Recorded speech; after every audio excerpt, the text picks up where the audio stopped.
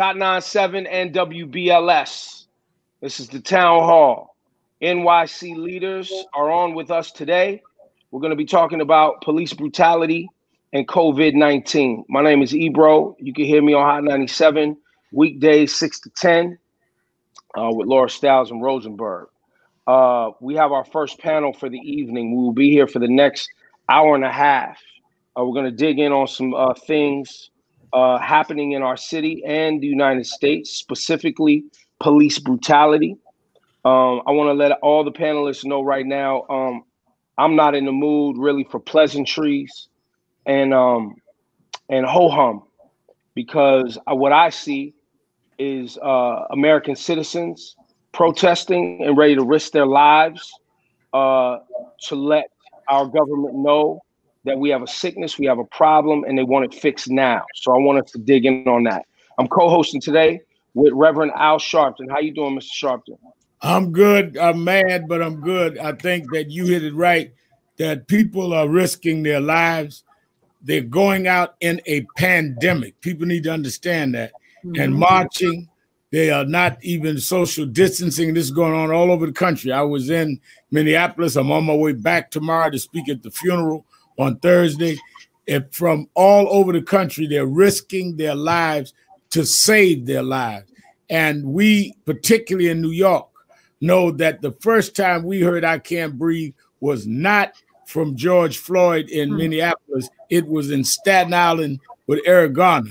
And we need to see this stop, and we need to see it stop right away. They keep talking about, Reverend, y'all going to denounce the violence.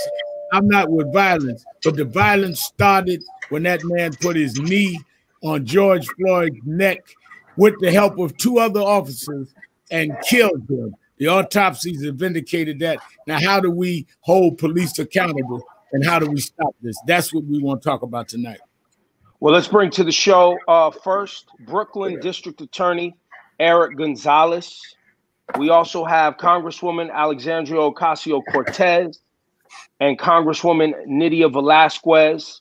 We'll start with Congresswoman Nydia Velázquez. I would love you to let the audience know what area of New York City you represent, and how you feel about the current state of affairs that we are talking about. Well, my district covers, the bulk of my district is in Brooklyn, and I represent also Lower Manhattan. So I represent Red Hook, Williamsburg, Brooklyn Heights, Park Slope, in Queens, also Woodhaven, Ocean Park. And how do I feel? This is a moment in history. The killing of George Floyd was so egregious that it really rocked our national conscience. And, you know, it reminds me of that quote of Benjamin Franklin: "Justice will not be served until those who are unaffected are as outraged as those who are." And this is a moment where Black, brown, white, Asians, everyone in this country were able to see in real time the killing of a Black man. And it happened because of racism. So people are outraged and are demanding action. And this is the moment where we as our elected officials have to seize this moment to bring about accountability for law enforcement. And we need to deal with this at the federal level, at the state and city level, and we are prepared to do that. I think that this is the right moment to pursue the kind of legislative changes, the kind of reforms that will unite this country. That because if there's a one message that people are sending out to the president and everybody else is, look at what we are doing. We are putting our bodies out there. and they've been brutalized by the police. They have been kicked. They have been thrown into the street on the ground. Women, young women, men, even children, to see a picture of a father holding his child on his shoulder with a police officer with a long-range rifle. It really breaks our heart. But that is not enough. We need to take actions and bring the type of accountability. And people have to know that they will face consequences. AOC, let's go to you now. What part of New York City do you represent on the federal level? And how are you feeling about what you're seeing in the streets right now? And what would you like the people to know before we dig in further?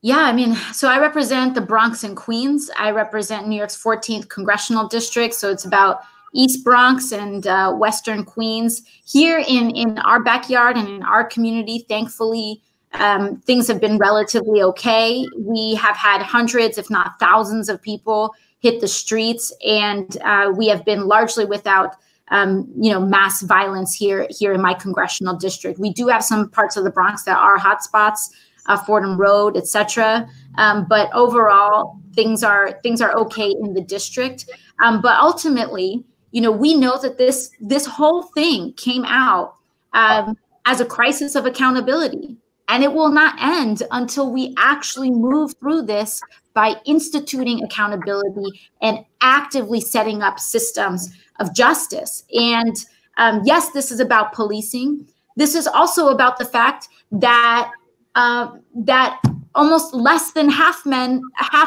of Black men right now are employed due to COVID-19, due to the mass unemployment epidemic. This is also because we're literally losing our family members, our mothers, our brothers and sisters, because the impact of COVID was racialized. Then we have the brutality of police brutality on top, lighting a match of all of this kindling. So I just want to emphasize that the solutions here got to be systemic.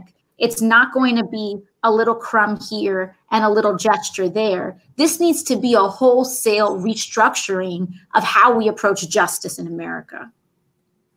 Let's go to Brooklyn District Attorney Eric Gonzalez. Tell us other than being a district attorney, would love to know what you're dealing with right now with protesters being summoned and arrested, as well as how you're handling that and what you feel about the current climate. Listen, I represent all of Brooklyn, largest county in New York State. Over 2.5 million people live here in Brooklyn. I'm from Brooklyn, grew up here. And what I'm witnessing reminds me a little bit of what we've seen in other times in Brooklyn's history, whether it was the blackout or Crown Heights protest. People are out there, they're angry, they have a right to be angry, and we can't diminish what they're trying to accomplish by just saying there are a few bad apples in the crowd. The crowd is out there because of what happened. And it's important for me to say, as the chief law enforcement officer in Brooklyn, that I denounce the killing. I think the officers responsible, all of them should be held accountable, and we should move forward. And when we talk about this accountability, we have to talk, and I agree with both Congress members, it's not sufficient just to take and prosecute a case. That's not going to create the systems change that people want for justice. We have to create legislation, change policies, and move the ball forward for our children and our next generation. This is not an isolated incident. This did not just happen. This is a continuous pattern of practices throughout the country. It's happened here in New York City, as Reverend Sharpton can tell you in detail, from case to case. It's happened throughout the country, and unless we make system changes, it will continue to happen. And so I'm happy to be here. I'm into the family and friends of George Floyd. We are going to make the changes here that will prevent this from happening again. And we have to, that's what the commitment has to be. It's not sufficient just to prosecute the case. We have to make the changes. Now, Reverend, before you dig in, and I'm gonna throw it to you next, Eric Gonzalez, do you believe or do you know whether or not in our NYPD there are active white supremacists or Nazi organizations on the inside? I don't know, but I am curious and I am concerned about things that I've seen just even the other day. There was a clip that came across my desk in another county where an officer was throwing up a white power sign. That is not the first time that it has been said. That needs to be investigated. I do know that both the governor and the mayor have asked for systems evaluations of the police department and other practices. But whether or not these are white supremacists or there are other things, there are things in our current policing structure that allow that to continue and happen and to be unchallenged. So we know for a fact that. Well, and what is that? What is that thing? Tell the audience that thing that prevents that from being challenged. One of the things that happens is the policing contracts and the policing unions and the failure to actively discipline officers from day one. And then not having a sufficient and independent enough CCRB and other kind of independent commissions that actually have some tooth and teeth to it so that they can take action. They have to make recommendations to the police commissioner that may or may not happen. We need to have an independent, truly independent commission that has some power. But for the mayor and for the police commissioner, when officers do something that they think is actionable, does not fit in with their vision of what a New York City police officer should be, they should take action and fire them. By the time a case comes to a prosecutor and there's some act of violence, normally we see the person has had a lot of problems in their career, a lot of incidents of force, excessive force, or allegations of doing terrible things. Let me pick and up. So, go ahead, Mr. Sharpton. Let me ask Mr. Gonzalez, and then I want to go to AOC. One, then why are we negotiating contracts with unions that would prohibit us from knowing whether someone has a membership with a white supremacist or Nazi group or has inclination for racism? How do we stop negotiating with these unions, or at least identifying the elected officials that engage in these kind of corrupt standings? And secondly, I want to ask you, if there was somebody tonight, if you were walking down the street and somebody threw somebody down, put their knee on their neck, had 3 homeboys standing with them, and the person died, wouldn't that alone be enough probable cause to arrest all 4? And why aren't we seeing probable cause in the situation in where we're dealing with the Floyd case in Minnesota right now? All right. Well, listen, you know that Minneapolis, how they govern there and what the decisions they make there are going to be out of my control. But what I would tell you is what I see here. This office does not do summary arrest.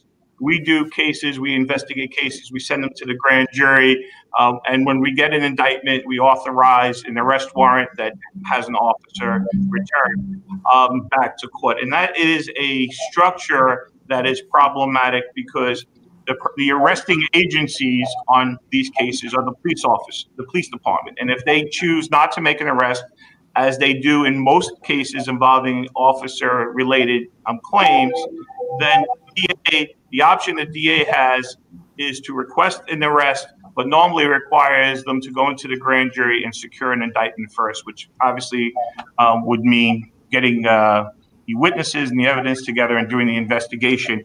So it's a different system when the DA is authorizing an arrest than a summary arrest made by a police department. I would say, in general, one of the things I'm trying to do in terms of justice is to try to prevent summary arrest. Too many people are arrested, put through the system, and there's not sufficient evidence that they're responsible for the crime. So I understand the anger that they get treated differently, and that is a problem, but it's also a problem the way we conduct business in usual. We should not really be arresting people without making sure we have sufficient evidence they're responsible, and that's the right course. In Brooklyn, I will tell you, there's been acts of violence in this county. I've set up a tips hotline here in Brooklyn, tips at brooklynda.org. We've received them. And we have a number of cases under active investigation today. I'm sure we're going to talk more about that, but that's what I'm doing. I'm making sure that these things are not sitting, because we do need swift and quick resolutions of these cases, which is something that we never get on police cases. Yeah, but we also need one standard. We need one standard. Police should not be above the law. They ought to enforce the law. But let me ask AOC my question. I go back to you, Ebro. In one thing that we did see that they did, that when I got out there, that was interesting to me, they fired the 4 policemen immediately. They're not prosecuted, but they've not charged, but one fired them immediately based on they saw the tape, and you had a man, George Floyd, dead in New York. AOC with Eric Garner. It took 5 years to get him fired.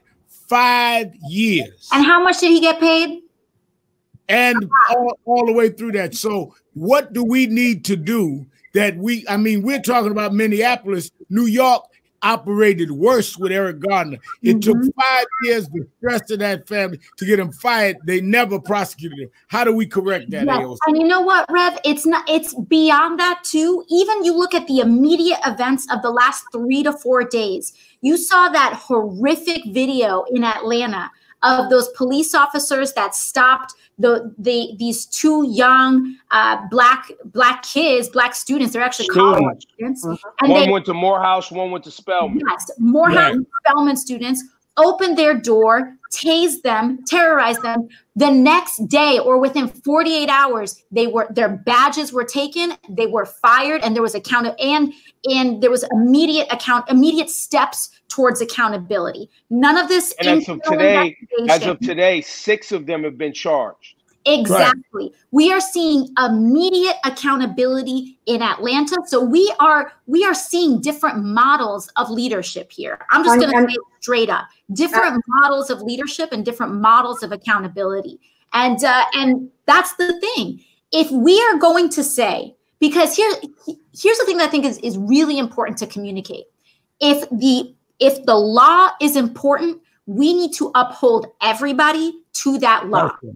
Because if we see an officer running SUVs over human beings, flashing white power signs, throwing young women to the street, pulling masks down from young boys so that they can pepper spray them in the mouth, and we do nothing, that is just as responsible and just as much a contribution to the chaos that we are seeing in the streets and the anger that is breaking windows than anything else as well. And so we need that. People need to see that one law applies to all people equally in order to start quelling these tensions.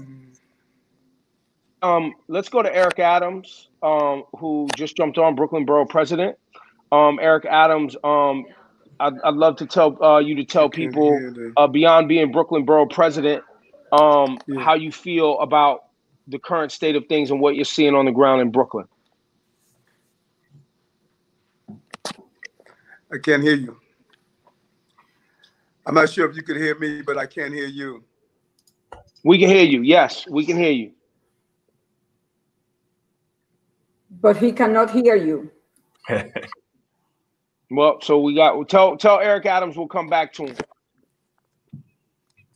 Back over to you, Nydia Velasquez. I would love to ask you about a term I recently learned called qualified immunity. Qualified immunity is a federal statute that protects public officials while on the job. It's a legal doctrine in the United States federal law that shields government officials from being sued for discretionary actions performed within their official capacity, unless their actions violate clearly established federal law or constitutional rights. And that's at a federal level. At a state level, we have Statute 50A, which I don't know if everybody on this conversation is familiar with. You and I spoke briefly about 50A before we entered into this town hall. I would love to hear what you think about these things that protect public officials from being handled the same way citizens, regular everyday citizens, would be handled if they made flaws on the job, failed to complete their job, or worse, murdered someone? So I believe that, look, yesterday in Louisville, the police chief was fired after a black man, David McKee, was shot by police. And so because it revealed also that the body cameras were not operating. So this is the first time that I can remember there being real accountability when body cams were not functioning. And so what I'm trying to say is that despite the despair, the anger, the pain that we are going through, things are changing, not as fast as we wish, but what I think is that we need to seize this moment. So the Judiciary Chairman, Jerry Nadler, he got work to do in revisiting this type of statute. It shouldn't be. Elected officials, public officials, police officers, we have to be held to a higher standard. And so those type of statutes should be repealed, if not modified. But my position is that no protection should be granted to any public official who has committed a crime, who has committed any type of illegal activity. And so I support repealing this 58 statute in New York State. I believe that the governor today said that he wants to get rid of it. Well, this is the moment. The public, the people in this country, they are waiting for actions. And Brooklyn Borough President Eric Gonzalez, can you articulate to us the specifics of Statute 58? Because I'm sure you've had to understand that in your job. Brooklyn DA. I mean, Brooklyn DA, excuse me. Brooklyn DA, excuse me. So 58 is a statute that protects personnel records and other information that's being kept on police officers. I've for a while now, since my campaign, said that we should abolish 58 or at least modify it so that while an officer's personal information like their home address or things can be protected, that the underlying issues involved in their personnel record would be made available. I became the first DA in New York City to release a list of officers that, because of their prior what we deemed in the office bad acts, that we would not prosecute their cases. And 50A was a barrier to doing that and to releasing more information about disciplinary actions of an officer. So a lot of officers have been sued, a number of times. They've been found responsible either in departmental trials or other information, and that those bad acts are not made known. And that's been a problem for accountability. And so those things would be amended or repealed by getting rid of 50A and just allowing them to protect certain private information like their home address. That is something that I signed a letter of support very recently, a couple of days ago, I think in the end of May, but it's something that consistently that this office has been advocating for. The public has a right to know that the officers who respond to them, and whether you're accused of a crime or you're a victim of a crime. The officers whom we pay. Yes. The officers whom we pay.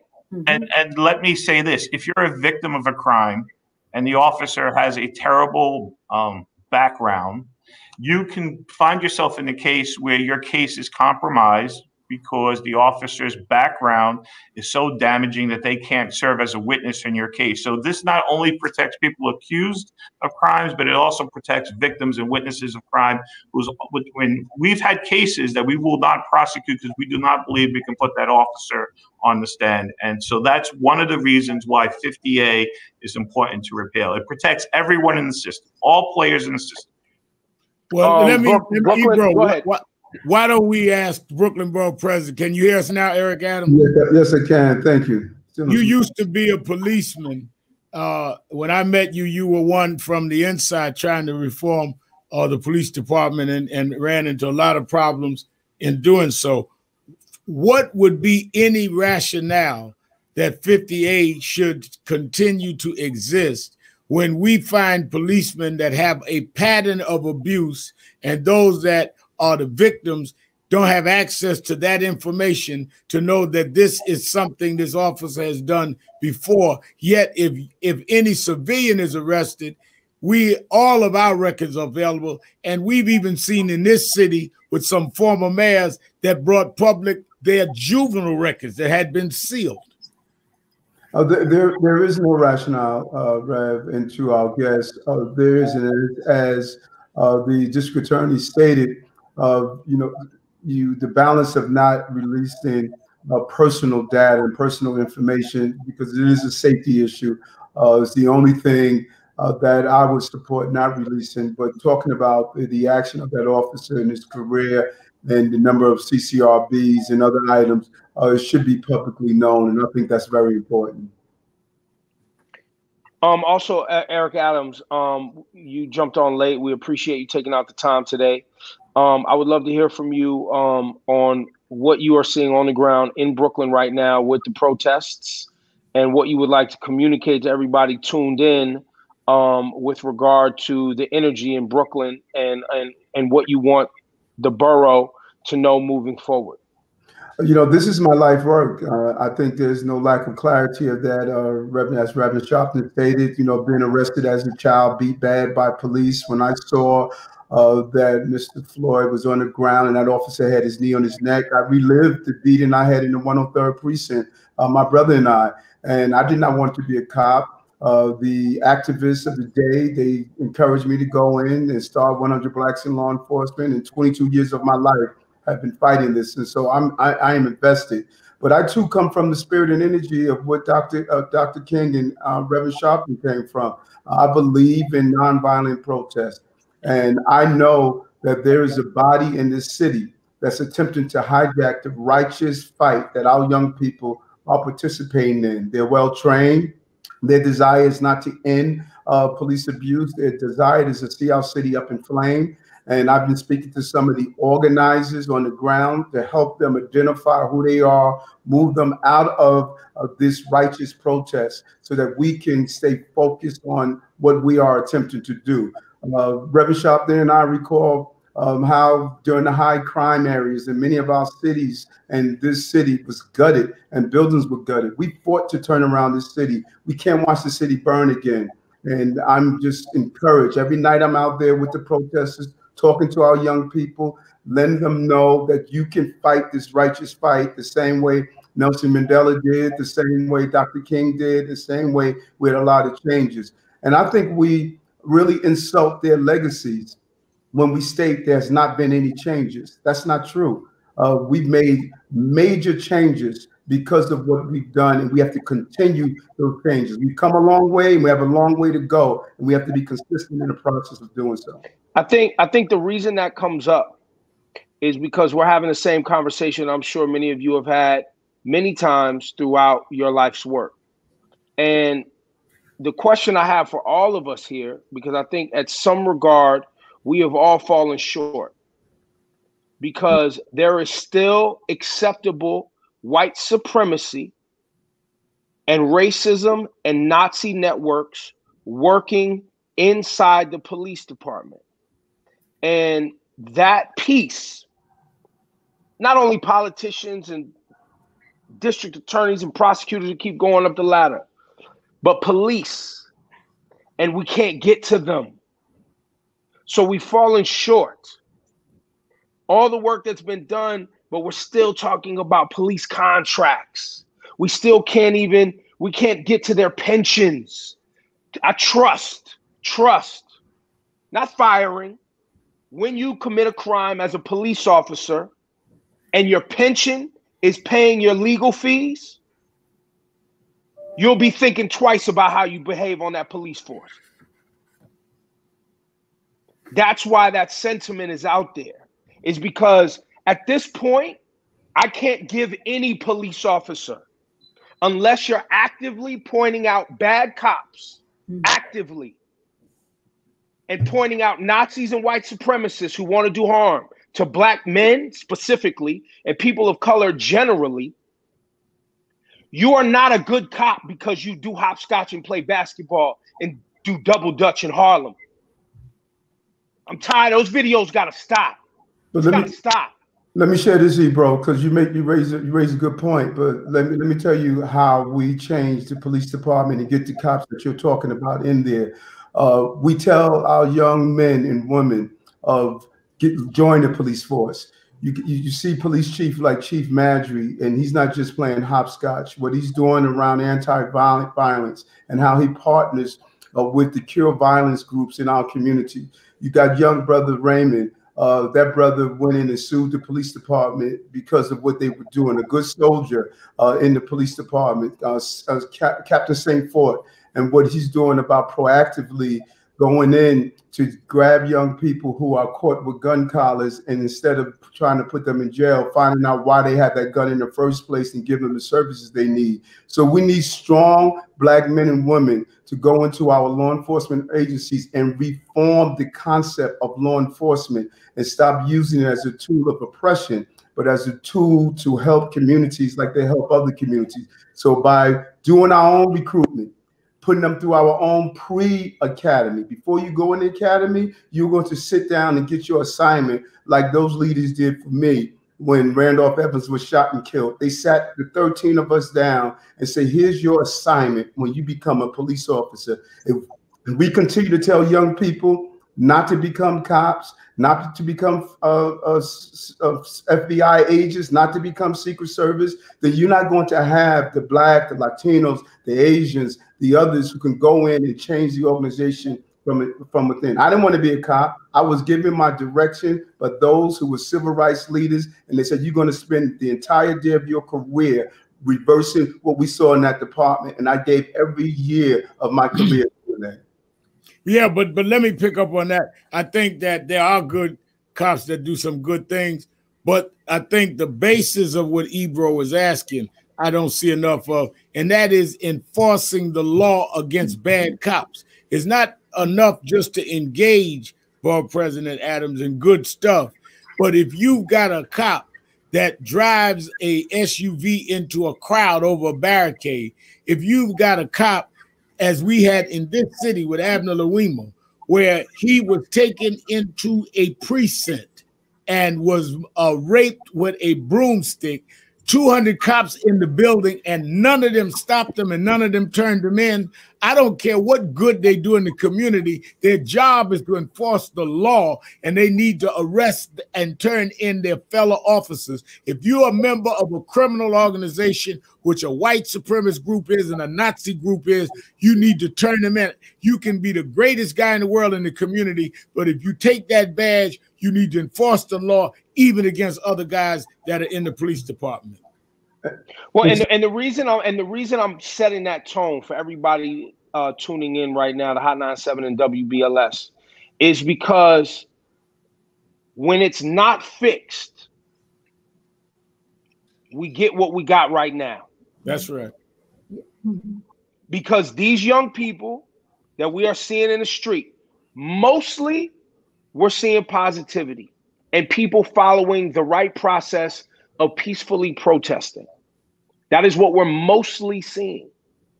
But unfortunately, we're also seeing young people who are willing to get shot by police to make sure their energy is felt.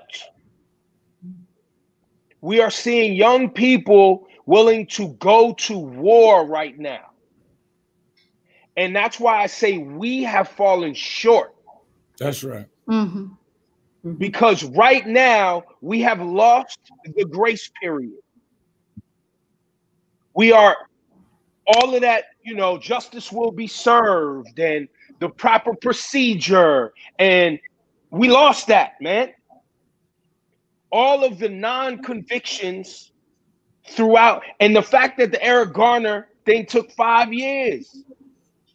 I can't in good faith get up here and sit with y'all and act like, yeah, no, we're going to figure it out. When? It's too late. My grandmother, my great-grandmother, my father, it's generational.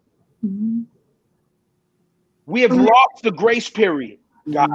And as we wrap this segment of the conversation tonight, that's what I want to send y'all away with, understanding. And Eric, I know you're on the ground. You see it. But the patience is gone. Congresswoman Nydia Velasquez, I see you want to say something. Yes, I believe that there has to be a national strategy to deal with this. And we need to not only send a message to police officers who engage in crimes, that they need to know that they will be arrested and prosecuted, period. But also, we need to tie the fact that the police departments, whether it's New York City or Chicago, every place else, then if they get federal resources, those federal resources will be tied to how they are performing regarding police brutality. That we need to also stop militarizing the police departments, and the federal government has a role to play on that. So there are different things that we need to do so that they will come together for even that mayor or that police department chief to know that there will be consequences, that code, the blue code, has to be something of the past going forward. And I think that's what you saw. Don't underestimate. Go ahead, Brooklyn. What you saw. Don't underestimate the significance of what happened in Minnesota. All those officers should be arrested, but there were several significant things that we fought for that finally you saw materialize on a level. Number one, the message was clear. If a person commits a robbery and other people are standing there around, they are arrested for acting in concert. All of those officers, the officer that did the initial kneeing and the officers who were there were also fired immediately. One was arrested, the rest should be indicted, but it sent a message to the police agencies. You are now responsible not only for your individual actions, but the actions of people when you are there and you do not step in. That was not a message that was ever sent in policing before. You're seeing that. Now, matched with that, you need to be told you're going to be treated like any other person that commits a crime. You're going to be charged with acting in concert because you did not stop the crime from taking place in the first place. That's the next way that we need to make sure happen. But it was very significant, and we can't wait 5 years. What we did here in New York City and continue to do, we hid behind the federal government doing their investigations, so we waited too long. No, the call is now. You need to immediately take action. The evidence is there. And then those who are involved, even the person who's not the direct involvement, if you're there, just the same way we treat someone acting in concert, we need to treat the people who were there and did stop the crime. Well, and on that, and let me add that because I'm sure everybody on here has at some point had interactions with police or police unions that had made you feel intimidated. I would love for the audience, because in the streets, we call the NYPD the biggest gang in New York. And whenever you speak out against them, you feel like, I mean, historically speaking, it's well documented, but even in present day, law enforcement moves like a gang when anyone is moving against them. They moved against de Blasio. They even put his daughter's information out the other day when she was arrested on the Sergeants Benevolence Association Twitter. Mm-hmm. These individuals move around like a gang because they're protected. And now we can start with AOC, because I know you have a story. But anyone else, hopefully I don't have to call you out and ask you, but have you experienced police bullying in your job? Well, I mean, first of all, just straight up, the answer is yes. Just 2 days ago, former commissioner called me an anarchist on Twitter for talking about basic issues, talking about basic accountability. But also, you know, I think on a federal level, and I think it's not just about lobbying complaints and just, you know, airing our grievances, but we need to talk about the actual solutions. But on a federal level, one thing that a lot of people don't know is that the largest law enforcement agency in the United States of America is CBP, Customs and Border Patrol. That is the largest law enforcement agency in the United States. And I was telling you this before, Ebro, and it mirrors a lot of issues. CBP has even less accountability than state and municipal police departments, but you look in the streets right now in Miami and in DC, they are now Trump is now bringing in CBP as backup for the tear gassing and for the attacking of peaceful protesters that we're seeing, particularly in DC, to clear the way for a photo op. And I was telling you before the call, I have had a lot of death threats lobbed at me by white supremacists. I've been targeted by the president. I have never been more scared in my entire tenure as a member of Congress than when I was in a CBP facility, where there were officers circulating photoshopped images of violence towards me, sexual violence towards me. When I was in the facility itself, they stripped me of my phone and they said there were no phones allowed at this facility. We went inside and then there were just officers filming me, low level, while their superiors looked on. I was more scared of CBP officers than I was of the immigrants that they were detaining. I went in those rooms.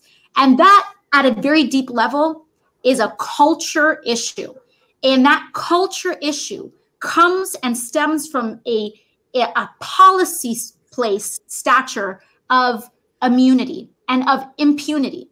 The idea that I can do whatever I want and I will not be held accountable quickly spirals into a very depraved and dehumanizing place.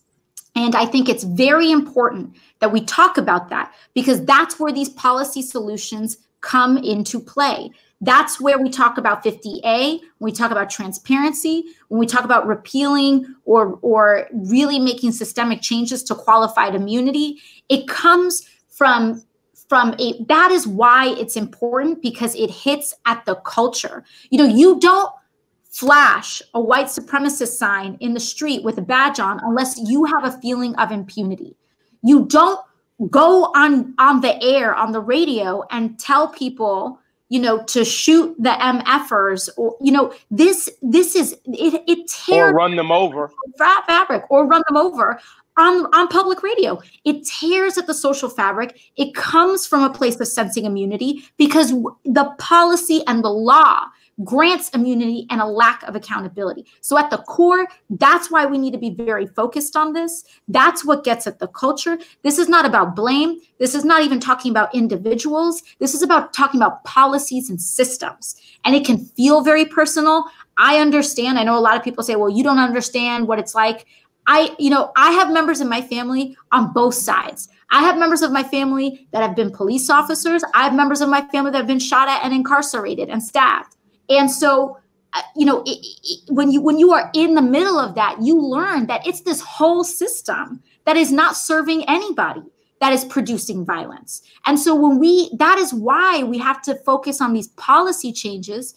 And aside from folks who are actively engaged in crime, whether you have a badge on or not, aside from actually holding crime to account, this is not about finding out who's a good apple or a bad apple. It's about making sure policies are in place that protect everybody from violence and social instability and abuse of power and being abused by power.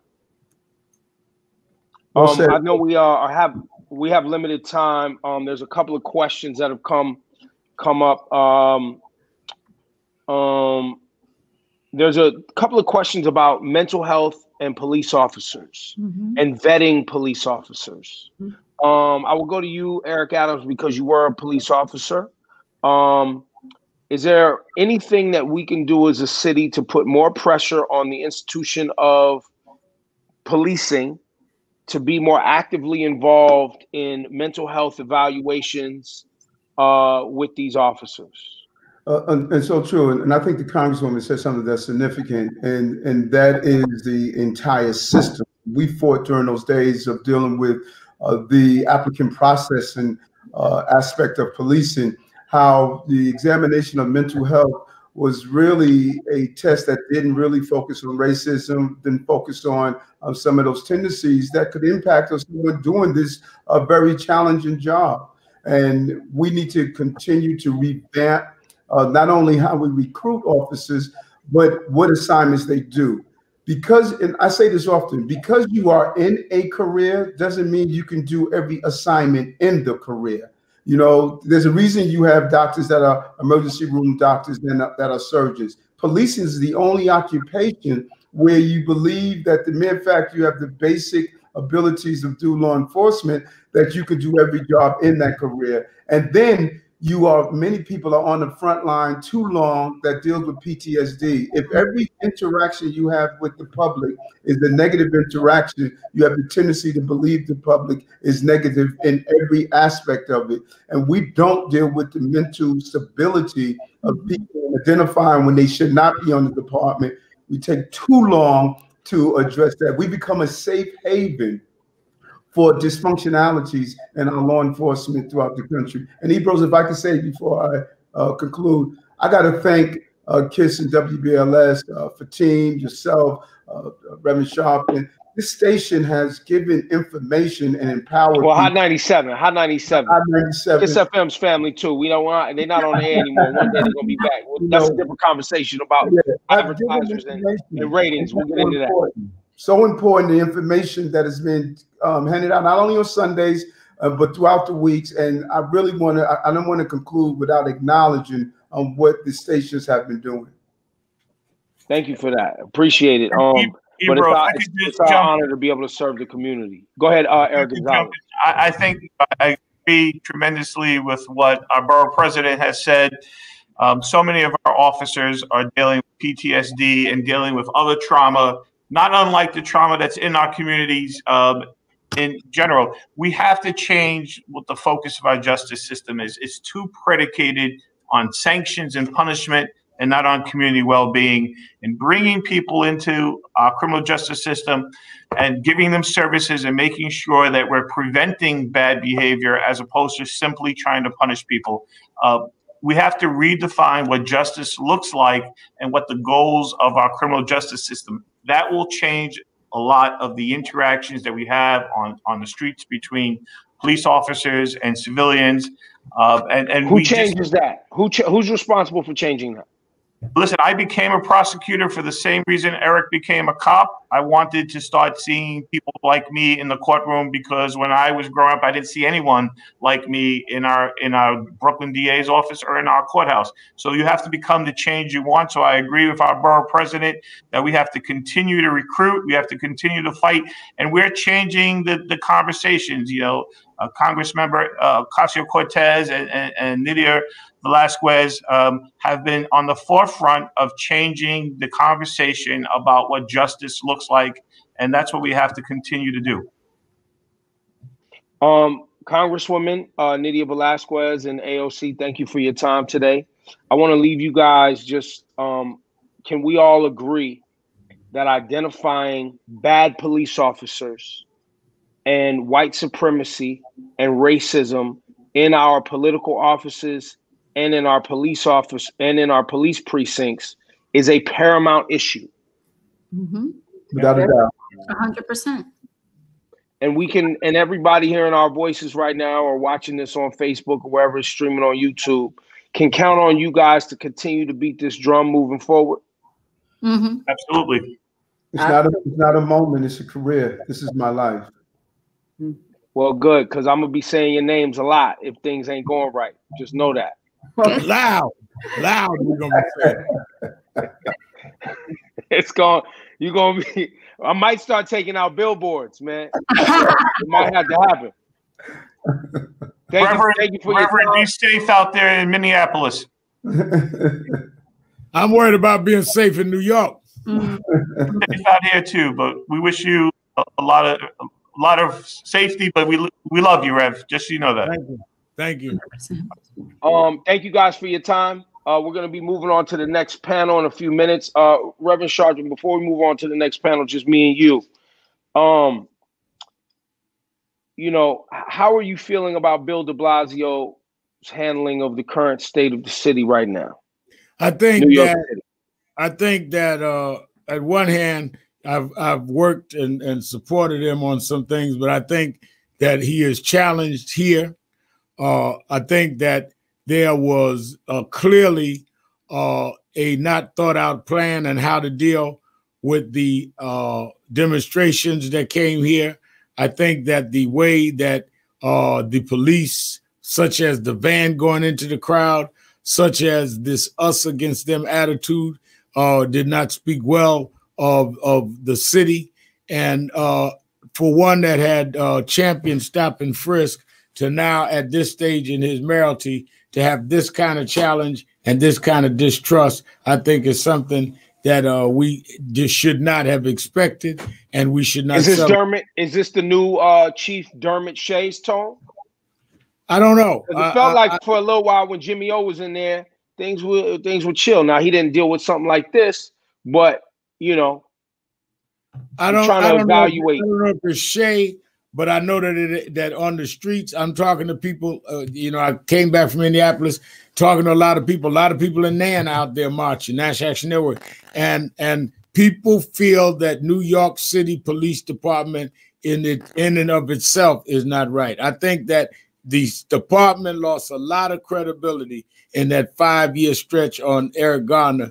And I think what happened with Floyd reminded us how egregious and despicable it was that they would not prosecute the policemen or even fire them that did that to Eric Garner. Before the rest of the next panel comes in, let's talk COVID-19. You have been raising money, PPE. You've been out there giving out masks. Obviously, just like anything else in America, coronavirus showed up in America and it's racist. And, you know, that's because of the institutionalized racism that takes place here and is a part of the fabric of the United States of America. 100,000 people have died. Most of them are Black and brown. A lot of the essential workers in the country are Black and brown. We're doing that heavy lifting. And meanwhile, white America and even elite rich white America, you know, isn't seeing the death that the rest of the nation is, obviously access to healthcare and these other things. What should we be telling the people right now as we move forward on dealing with COVID-19 right now and in the winter and seasons to come? I think that we've got to tell people, one, that this is very serious. I think that we've got to demand a restructuring of how we do health services in this city.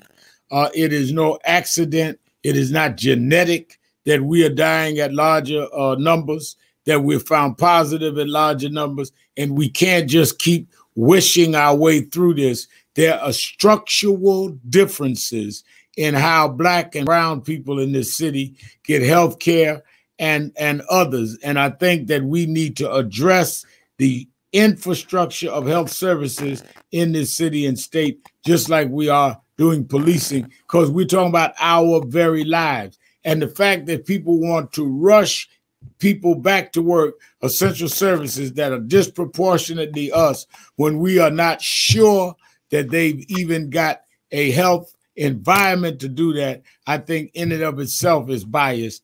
I think that we should not force the city and state open until we force everything that the elite have open. I told the people in Washington they should open up when they open up the White House for tourists, and then I will believe that it's safe. But it seems that they're very selective in who they want to risk. On that note, I think we should bring in Congresswoman Yvette Clarke out of Brooklyn. We have Bronx Borough President Ruben Diaz Jr., Congressman Hakeem Jeffries, and Queens District Attorney Melinda Katz for the next portion of our town hall on police brutality and COVID-19. I think so far we have Yvette Clarke, Congresswoman. How are you? Good evening. Good evening, Ebro. Good evening, Reverend. Great to be with you this evening. Good evening.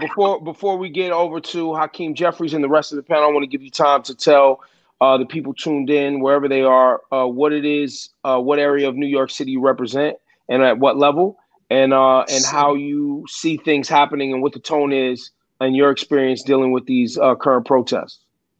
Yes, I represent the 9th District of New York, and that is Central and South Brooklyn. Starts at the Barclays Center and runs all the way out to Sheepshead Bay, Brooklyn. That's north-south, so it's from Atlantic to the Atlantic. And on my west side, I represent Park Slope. On my east side, I represent Brownsville. Extremely diverse constituency. This is where I was born and raised and have lived most of my life. It's my hometown. And that's on the federal level. That's on the federal level in the House of Representatives. And right now, we're focused on the fact that people are in these streets. And our district has been ground zero for a lot of the mobilization and protests that have been taking place in Brooklyn. And I say, let's do this. Let's make sure that we express our outrage, our anger, our disappointment, and let's get some demands. Let's organize. Let's make sure that all of this is not in vain. People are risking their lives to protest. As Reverend Al has just stated, COVID-19 is not over with us. And I'd say that people are really putting their lives on the line right now to make a difference. And we've got to deliver. With that, I think it goes without saying that overwhelming, or maybe we should say, because I'm watching the news and it looks like they're trying to spin it to everything as a looting and violent from the protesters. But from what I've seen and heard, overwhelming majority of protesters and protesting has been positive. Correct, Congresswoman? Absolutely. You were out there. It's absolutely. I agree 100%.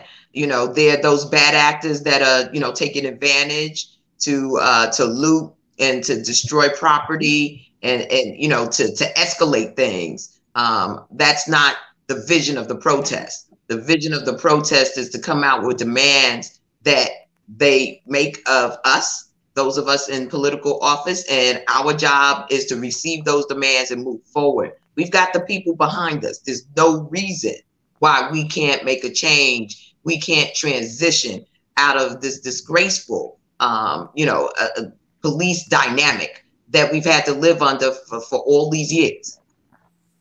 Have you ever seen this much outpour in your time, either living in and around New York City, about specifically police brutality and a shift in the culture of policing? Have you ever seen this before?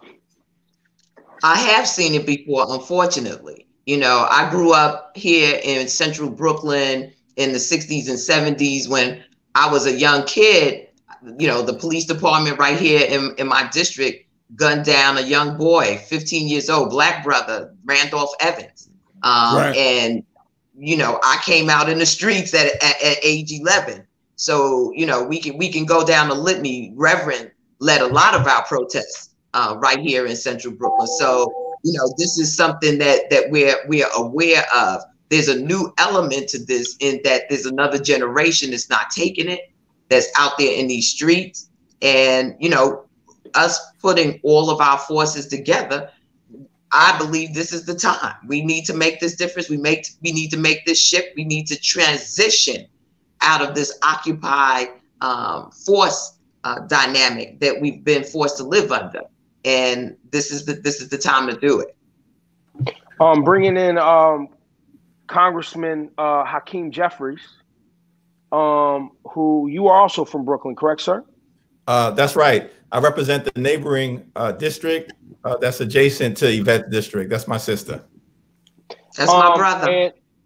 And so with what Congresswoman just spoke on is we have seen this before. We have been here before.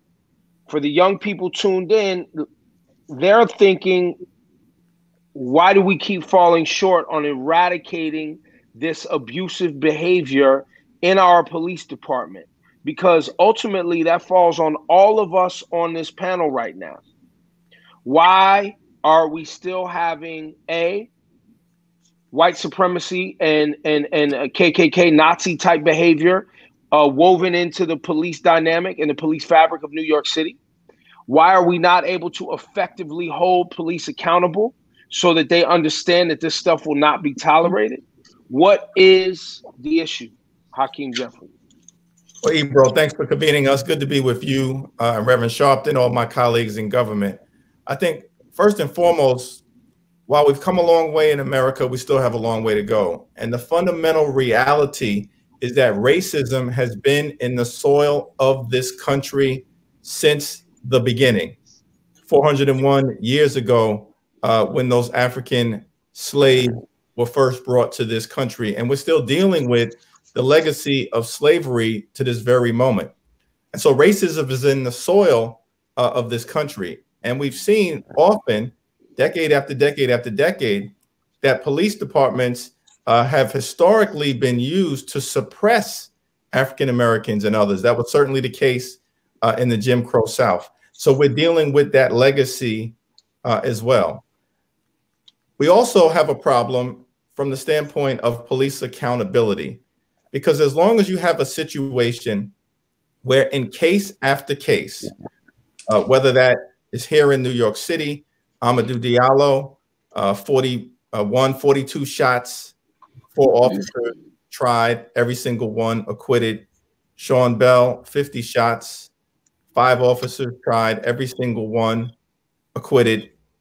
Same thing with Eric Garner, grand jury lets off Pantaleo, and he stays on the force. In fact, making overtime for 5 years before he is even disciplined in any way, but he's let off criminally. And so the absence of accountability, I believe, has resulted in a situation where for abusive officers on the force, and there are abusive ones and there are good ones, but for the abusive officers on the force, they have been sent the signal that even if they cross the line, it doesn't matter, because there will be no consequences. And so it perpetuates itself. That's why at the congressional level, we've been focused on making sure that we change those dynamics so that when an officer crosses the line, engages in violence, brutality, or abuse, there are consequences in terms of on-the-job discipline and, when necessary, criminal consequences to the full extent of the law. Until that changes, nothing will change. And what's standing in the way of you? What is the name of the policy that you're working on? And what is standing in the way of actually getting it done? Because I'm sure you and Congresswoman Yvette Clarke are working on the same thing. Yeah, so we're working on a variety of different things. One of the things that we think needs to happen is that traditionally, district attorneys throughout the country have been reluctant to hold police officers accountable because they work with those police officers each and every day in the context of the criminal justice system. And so when we've seen accountability, Rodney King, second trial, in the killing of Anthony Baez by Francis Lavoti with a chokehold in the Bronx in 1994, if you can believe it. Mm-hmm. There was accountability on the second trial. Abner Louima, who was brutalized by the police in the bathroom of a station house in Yvette Clarke's district in the 90s. That was a federal prosecution led by Loretta Lynch and the late, great Ken Thompson when they were at the Eastern District of New York. When we've seen accountability, the few times it exists, it's always been at the federal level. And so what we're saying is that we need to expand the jurisdiction for the U.S. Department of Justice Office of Civil Rights so that they can prosecute these cases every single time violence occurs. And that's one of the things that needs to happen. We need to outlaw procedures like the chokehold or a knee to the neck, make it unlawful under our nation's civil rights laws. I have legislation that Yvette Clarke has been working hard on as well that will be part of our congressional response. We need to also make sure that we have a national registry of abusive officers who are fired, because what we've seen over the years is that an officer will be fired for engaging in inappropriate behavior, and then they'll be hired by another police department somewhere else in a neighboring county or a neighboring state. and then in many cases have gone on to then kill somebody, when these are individuals who don't deserve to be on the force. So well, that's what we saw in the George Floyd case. In the George Floyd, he had 12 different things that are something he was involved in. And Amy Klobuchar, who's currently trying to be vice president, wasn't effective in making sure that she took him to task. The absence of accountability has consistently been a problem. That's why we're focused on changing that. Have you stopped Amy in the hallways of Capitol Hill and said, hey, you F this one up? Because I expect y'all the next time y'all see her, because now that's public information. Hey, Amy, check this out. You play games and now somebody's dead on camera. I don't think you should be vice president. Go sit down. Melinda, I want to come to you because you are a district attorney and our great borough of Queens. Thank you for joining us today. Hakeem Jeffries, the great borough of Queens. Hakeem Jeffries has said the district attorneys oftentimes don't want to prosecute police officers because y'all work together all the time. Those are your buddies. Is what he's saying a true statement? I don't think it's true. I think we look at every case individually. You know, it's our job to find justice every day. That's a prosecutor's job. You know, people often ask me, you know, isn't it just about prosecution? But it's not. What other job in the world can you effectuate justice every single day? And it's why when I saw the George Floyd video, we took to the airwaves and we took to the social media. And I looked at it and immediately said, all four should be brought up on charges and indicted. It is remarkable to me that it's been so long and it still hasn't happened. And, you know, if you look at social media, we talk about the fact that, well, if they just indict the other three, who, by the way, it's a non-starter, that should happen. They stood there, they didn't help, they watched, and they let it happen. But I do think that the accountability is something that we need to have there. But it's just the start. You know, I heard Eric Gonzalez talk about the fact that this is just the start. It's great that they're accountable, but we need to make sure we put policies in place and programs in place. And when police officers or anybody else, by the way, act in an illegal activity, that we do investigate and prosecute. And I'm going to go one step further than some of the speakers did today. I agree that everyone should be treated equally, but I will tell you, I believe the police should be held for a higher standard. They are the ones who, when they walk into a courtroom and they testify, they have their uniform on and their badges on, and they're given the credibility. They're given sort of a presumption of a credibility. And I do think it's important to understand that that happens. So when something goes wrong or there are police officers that are committing criminal activity, we need to hold them, I think, to a very high standard. You know, you watch George Floyd and clearly your heart breaks, and many people who are listening tonight have been in this movement for decades and their parents before them. And I have the same frustration. We're sitting here in the exact same spot that we were 6 years ago, in the exact same spot we were years before that. I've been a district attorney for 5 months, and we are working in every way to make sure that at the root cause, we are dealing with the issue. And trying to make sure that there is more fairness and equity, but they should all be indicted. Melinda, I have a question for you. Yeah, really quick. I have two questions for her. Really quick. I'm going to throw to you, Mr. Sharpton, really fast. Are you aware of any white supremacist activity or Nazi activity in the NYPD? I am not aware of it, but we see the same media reports that you do, and they should be investigated. And we should take into account officers' mental state and everything that they do and say. The same way I'm taken into account, whether it's in my private life or whether it's on the job.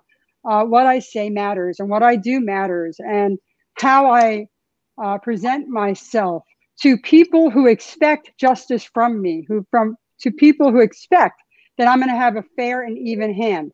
It all matters. And so I'm not personally aware, but I think that whatever. Do you believe it exists?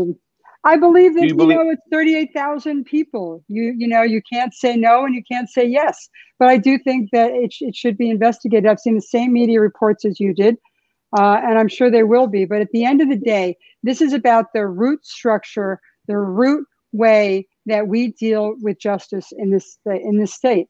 And so, look, in the county of Queens, we're doing our best to reverse a lot of things. We didn't make any arrests. We got 2 DATs on Saturday for protesting. I believe in the protesters' message. I believe that We need fairness for George Floyd, and we need to make sure that we make the changes here. It shouldn't be for naught. We should make the changes across the country to make sure there's better fairness and equity all across the board in the justice system. By the way, and it's not only the justice system when it comes to police, it's also the justice system when it comes to prosecuting, making sure that we're not automatically putting people of color through the system when they get arrested, making sure that there's mentors and all the cure violence groups that go along with this. We watched as protesters in Southeast Queens were asked to de-escalate by folks in our community that work every single day to de-escalate the violence. Over to you, Reverend Al Sharpton. Reverend, how are you? Well, how are you? I wanted to follow up with what she was saying and ask a question. But let me say this, Ebro, because you had said that we haven't seen this before. I remember, and this is where Ruben Diaz Jr. there, and I really kind of hooked in. When they shot Amadou Diallo, 41 shots, 19 hit him. And there's a Netflix documentary out now on Netflix called 41 Shots. We went in front of one police plaza every day and had civil disobedience laid down, and it got up to where they were arresting 250 people a day. Even former Mayor Dinkins, Ebro, came and laid down with us, sat down with us in front of one police plaza and was arrested as a former mayor. So, yeah, we've seen that we're at the 7th day. We did that 13 straight days, and that's when they indicted the cops. But then they played the trick and moved it to Albany. We've seen with the Diallo movement, we see with Abner Louima, days of it. It just wasn't violence. And I think that a lot of people are saying that we've had movements longer that was able to get something done. But now these kids are saying, we don't care. We'll risk our lives. None of it is permanent.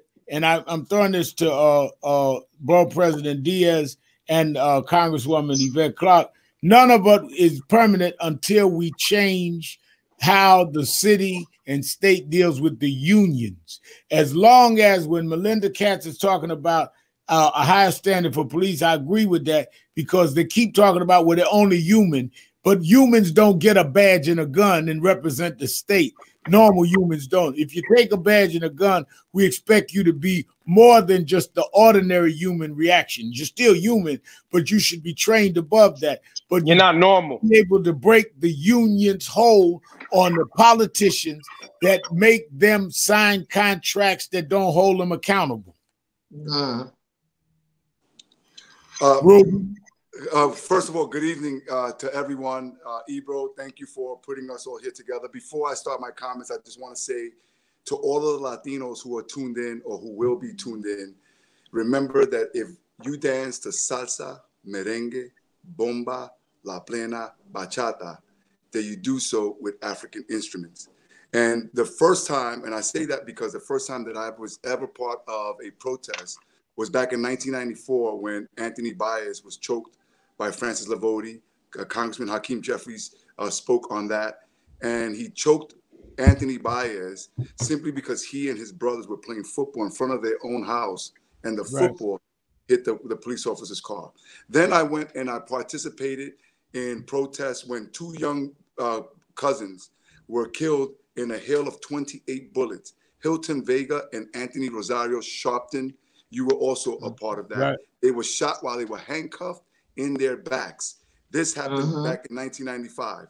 Then you have Amadou Diallo.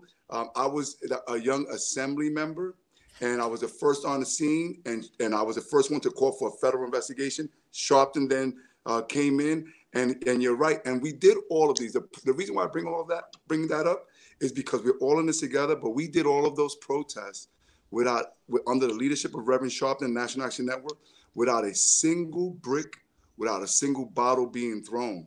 And I remember every time, whether it was Sean Bell, I was there in Queens with Sean Bell. I was in Staten Island with Eric Gardner. I was marching with Abner, for justice for Abner Louima. Every single time you either had the victim or the families of the deceased saying, if you're going to come and you're going to throw bottles and loot or whatever, then you're destroying the legacy of our loved ones. We don't want you here. And we appreciate the leadership. And you know what? We've made gains. Some people say, well, we've been doing this for so long. What are the gains? Well, guess what? When the police officers who killed Diallo approached them on Wheeler Avenue in the Bronx, they were part of what was called the Street Crimes Unit. Their motto was, we own the streets. And because of those protests, we had a total disbandment of the Street Crimes Unit. We were able to, after Gardner, we were able to do away with stop and frisk in the way that it was being implemented under previous administrations. And so, you know, the sentiments that we see out on the streets, they're merited, they're warranted. I'll go a step further. George Floyd was murdered. Right. He was killed in broad daylight for all of the world to see. When we talk about how do we move on, how do we start? And I want to answer your question about, you know, contracts and all of that. But the first thing that should happen is the police departments, whether in New York City or all over the country, this is an easy one for them to say that was wrong. This is an easy one for them to say we should not be policing like that. And every time that you see a police officer, a man and woman in uniform, hug a protester, that's how you, when they show that empathy, that's when the temperature comes down. But if you have police officers out there with riot gear, cracking heads, that's where you have the problem. With regards to contracts, look, it depends on who's at City Hall. So I'm glad that Reverend Al is laying down the foundation. So whoever is seeking to represent us as mayor of the city of New York come next year, this is something that we have to talk about. How is it that you're going to look into the police department or any other union and make sure that the membership is one that is not viewing certain communities in a certain way? For me, when I was a young assembly member, I remember having a car, my car with assembly plates. I was 20 something years old, and they took my cousin and I out of the car. They put us face down. They patted, they looked at the car. They treated me like a common criminal because in their mind, they could never, ever believe that a young Latino who's 20 something years old could possibly be an elected official. So we've made gains, but we're not, and you talk about white supremacy, hey, I understand that. I believe that it exists. Look, if we have one in the White House, there has to be some in the police department.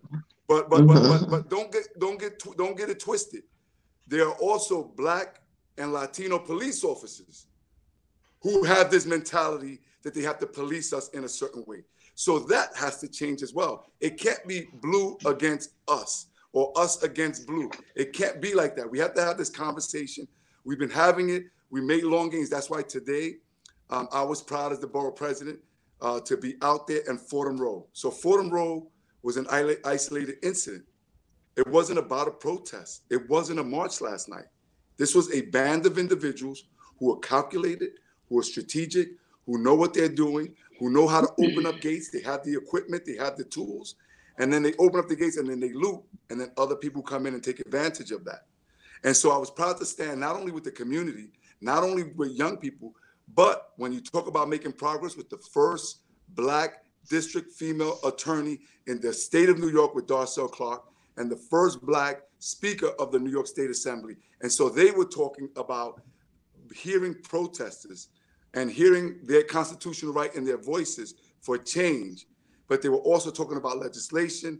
They were also talking about systemic racism in terms of funding for the healthcare system. We saw how it decimated our communities around COVID. We were talking about with legislators who were all there about funding our educational system, all the things that I've been working so hard, and we all been working so hard for my entire political career.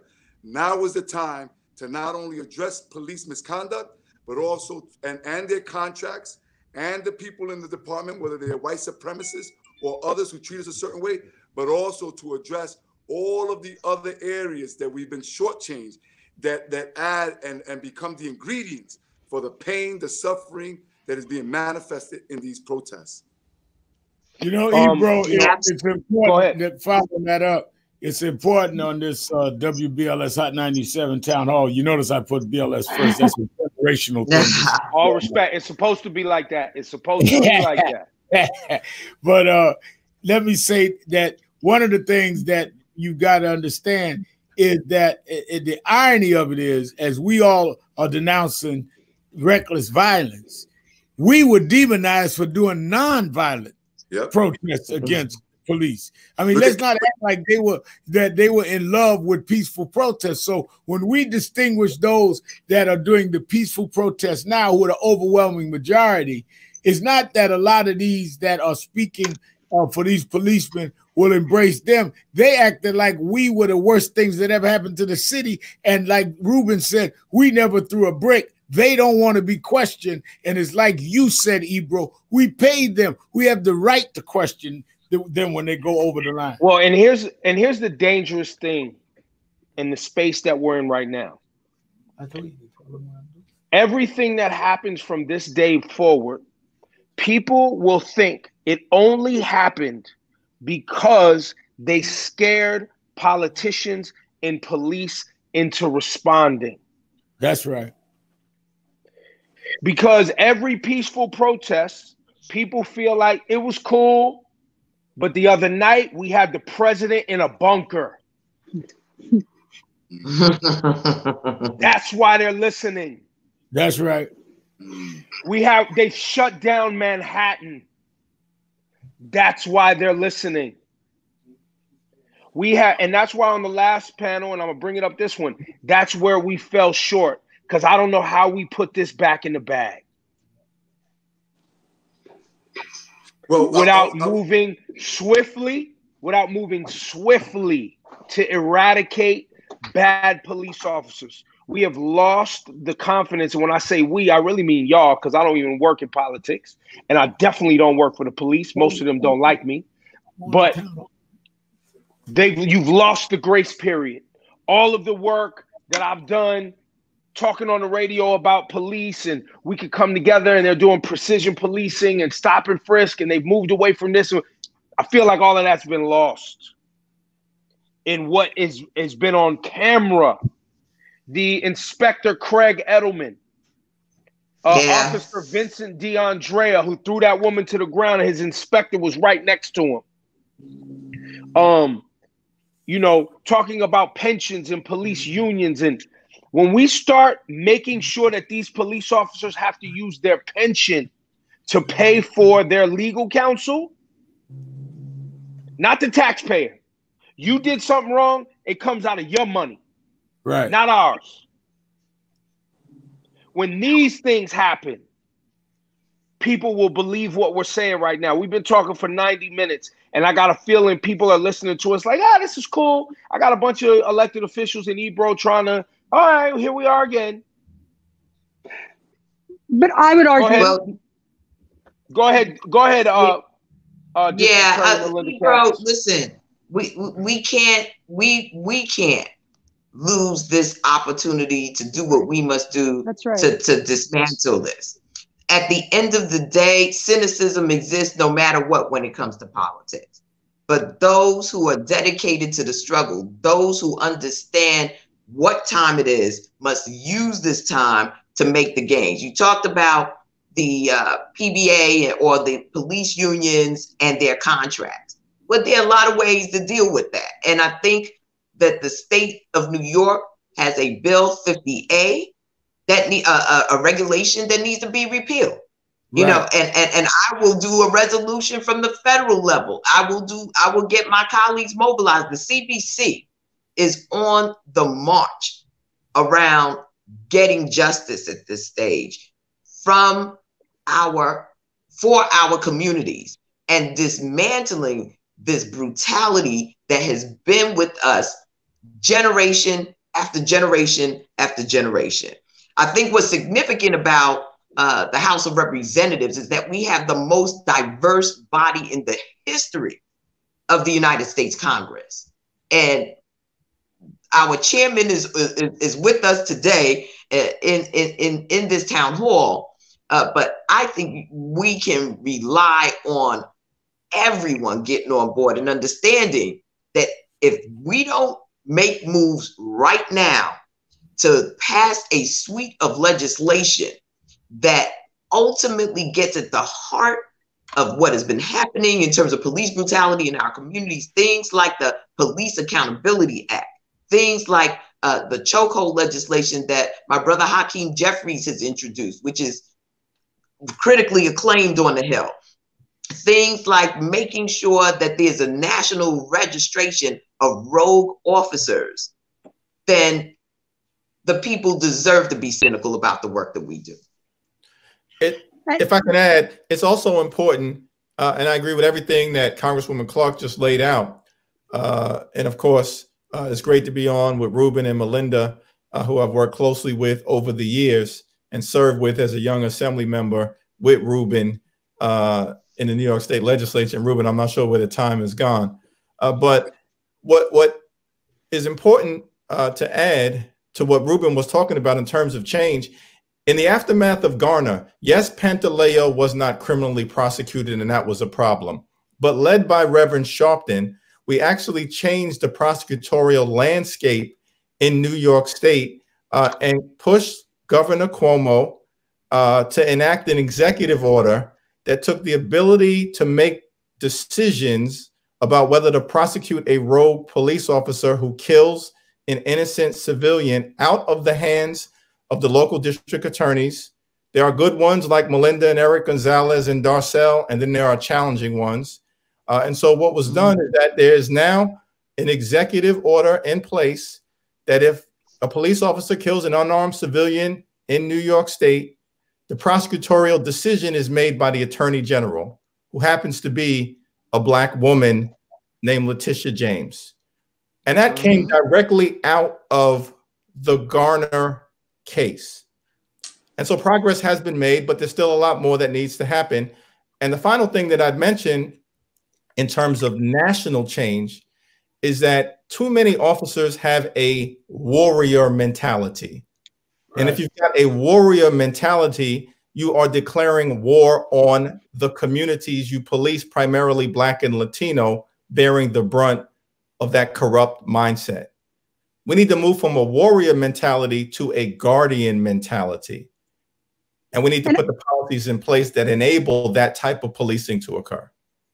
And over to you, Melinda Katz. I think it's important that we don't minimize the effect that these protests all across the country erupted. And I think that that has an amazing effect. I don't want to see the looting, and I don't want to see any of the violent activity that may come from all this minimize, number one, minimize the cause, that people should be held accountable for their actions, whether they're police officers or anyone else, elected officials, people anywhere.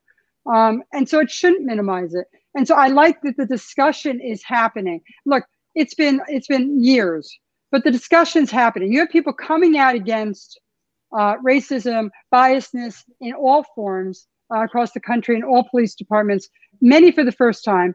Many people who know that from now on, eyes are going to be every single day on the police, how we deal with the justice system.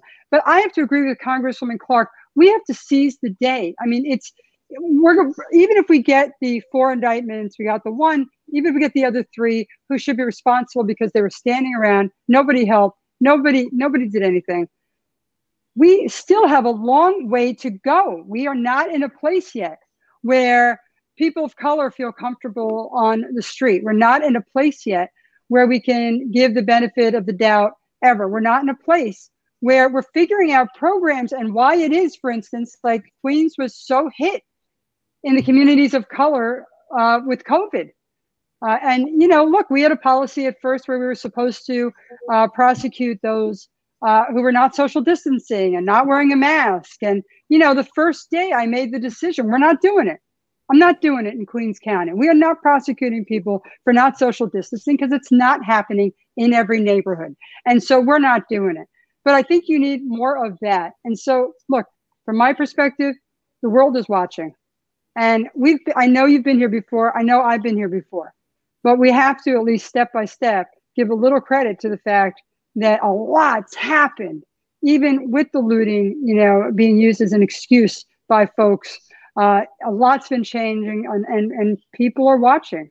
And there's going to be a microscope. Well, and I just want to say, the reason I'm so heavy-handed about it is because the looting's happening and because of what happened.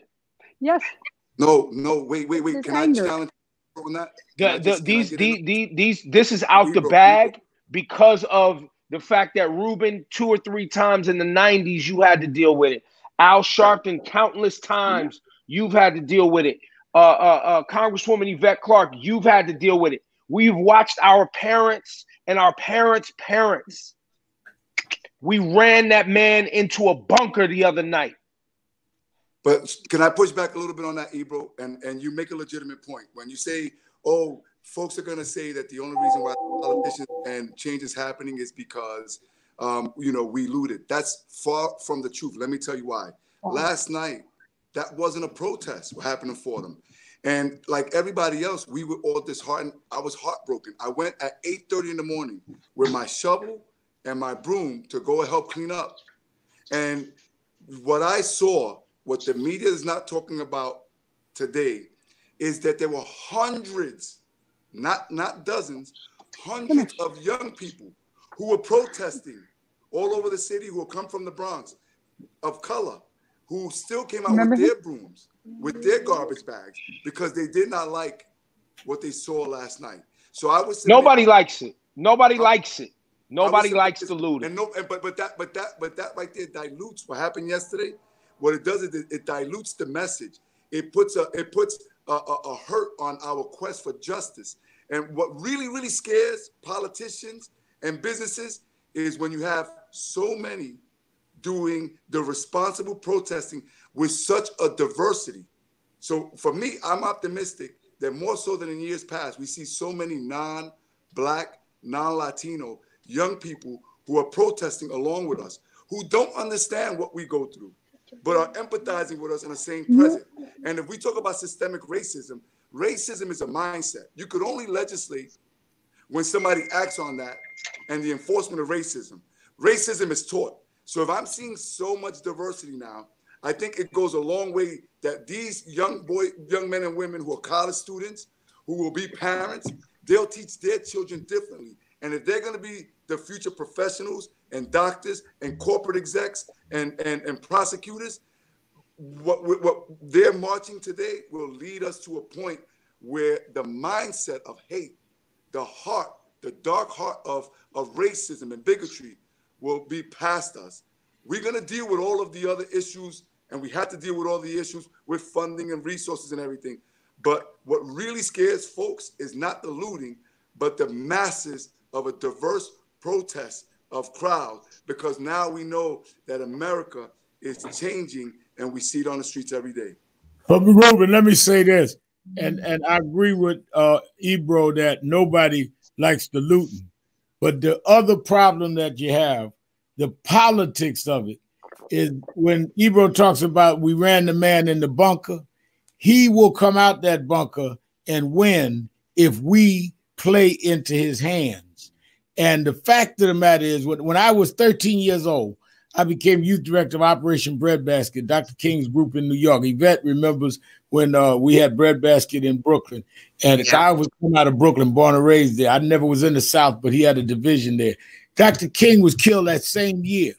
We rioted. We burned down 100 cities on Martin Luther King being killed. And a guy who had lost for president, lost for governor of California, came and ran that year on Law and Order. I will lock the country down and protect y'all. And he won on that. His name was Richard Nixon. We cannot play in the Law and Order Donald Trump. That's what he came out and said last night. It's about law and order. And the longer we see the looting, the more he is going to convince them, I'll take the military and protect y'all, and he'll be reelected. But we've got to be that right there, that piece right there, if anybody takes anything out of this combo today, that jewelry right there is because the scene of that White House with the lights off was theatrics. It was a trap. All of this is theatrics. He's a TV guy. Right. And so we can't fall for the traps. The looting, it's a trap. Right. The violence, it's a trap. It's a trap. And with that, guys, I know we're over our time. Congresswoman Yvette Clarke, thank you so much. Congressman Hakeem Jeffrey, thank you, sir. Bronx Borough President Ruben Diaz, thank you so much. and Queens District Attorney Melinda Katz, thank you so much for your time tonight, guys. Thank you so much. And our eyes are on y'all. Absolutely. Have a good night, everyone. That's right. Stay when safe. y'all get back out there, I know it's a lot of skinning and grinning, grip and handshaking that goes on. I want to see some scowls and some spitting and cussing, because we got some serious things to deal with. No handshakes these days. Everyone, no Let's handshakes. go, man. Exactly. Good night. Good night. Need an elbow. Wakanda forever. Well, we hear you. There it is. Wakanda forever, so Ebro. Wakanda forever, Sharpton. You know Wakanda forever, everybody. Now, Reverend Al Sharpton, any last words for the people? Go ahead, Ruben Diaz. I'm sorry. One real quick to Ruben. I don't want to. I'll wait for the Rev. Go ahead, Rev. No, all I want to say is I'm on my way to Minneapolis to do the eulogy Thursday, and I stayed because I didn't want Ebro talking about me like a dog to the young folks on Hot 97. But I really think this was important, and I think that significance of the two stations tying together to do this, so we're talking across generational lines. I give credit to the stations for doing this, and for Ebro for putting his heart in it, which is why he is who he is. But it shouldn't end with a conversation. We should be monitoring what all of us do, and we should be accountable what all of us do, and report back what all of us do. Because like Ebro said, at the end of the day, yes, we made some efforts and some moves in many areas, but we all haven't done all we should and could. We should not sit back and congratulate ourselves. We all have to do more, and we all have to make more happen. And I just want to say to you, Reverend, thank you, because when we say all Blacks lives matter, Latinos, you're included in that. And Reverend Sharpton was there when Latinos were killed by the hands of the police. Reverend Sharpton was there for Puerto Rico and did federal time, 90 days. And for that, we thank you. To Ebro, thank you for showing that hip hop has a heart and a brain. Thank you for being so articulate, for bringing us all together. With regards to the looting, you know, I thought that one of the things that we should have been talking about today was one of the independent autopsy and the other one on George Floyd that says that he was asphyxiated. The medical examiner lied, and then they had to get the independent joint. Yeah. That's right. And it's important to know. And the reason I didn't get into Minneapolis too much today is because we got our own problems right here in the city. But Minneapolis is run by a Democratic mayor, a Democratic governor, and Democratic politicians. They're having that problem in a Democratic run scenario. Right. That medical examiner lied. Let me just say this very quickly and go into the trap. We should have been talking about that. In New York City, now in the Bronx, we're talking about looting stores. And that's where it distracts. That's the trap. It distracts us from being focused and staying on message. That's facts. Ruben, thank you so much, sir. Everyone, thank you for your time. And wherever you tuned in around the world or just here in the tri-state, it's Hot 97 and WBLS. This was our town hall, police brutality, a little bit on COVID-19. We had to pivot from that, but that's still very real. Masks on, everyone. Masks on, social distance, please. We are not out of the storm. We are not out of the storm. Stay focused, everyone. Thank you very much for your time.